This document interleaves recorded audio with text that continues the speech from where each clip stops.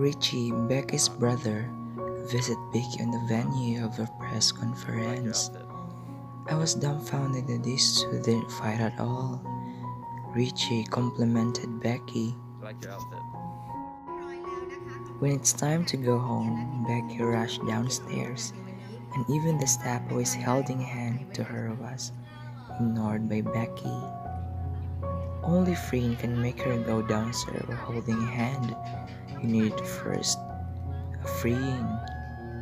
Becky was asked if Freen already bought the ticket for her movie. Becky, blushing upon answering the question. Becky was very happy Evan Freen was not with her. For some reason that, after his press conference, Freen surprisingly called Becky. Everyone was there to witness it all.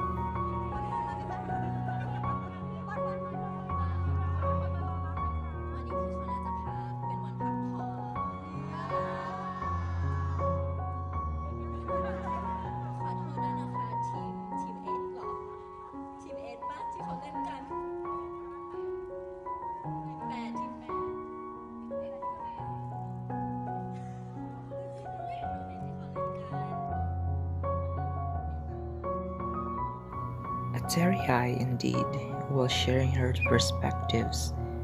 It's either she was portraying sadness or happiness, mixed emotions, I think. She was so grateful about everything she had accomplished.